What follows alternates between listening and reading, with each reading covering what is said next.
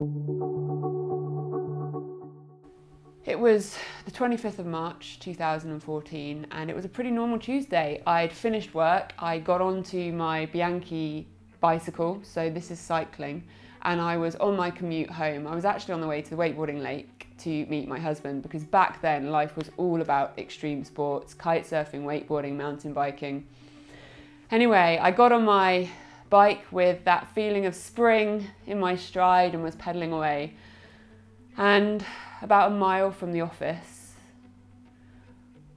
the lights turned green and I powered on through, and unfortunately a car coming the other way didn't want to stop at their light and they cut straight across in front of me.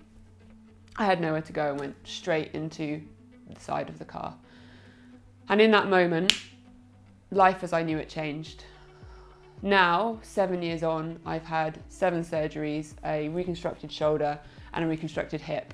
And it's been quite a roller coaster. I'm not gonna pretend it's been anything but pretty brutal, but I discovered motorbikes through this journey, and I think Thug here was one of the biggest and most positive decisions for my mental state and recovery through dealing with the accident and the battle to get my fitness and a pain-free life again. And I still remember the first time we went camping on the Harleys.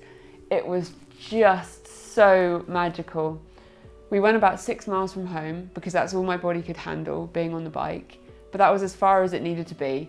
And I remember we had our tent, we had a little fire, we had a bottle of bubbly and some steak, and I was out of the house. I was on an adventure, I had fresh air, and my mental uplift from that was absolutely phenomenal. You know, when you're in a place where you're just living in pain, you've got surgery after surgery, and suddenly I kind of found this freedom, an adventure.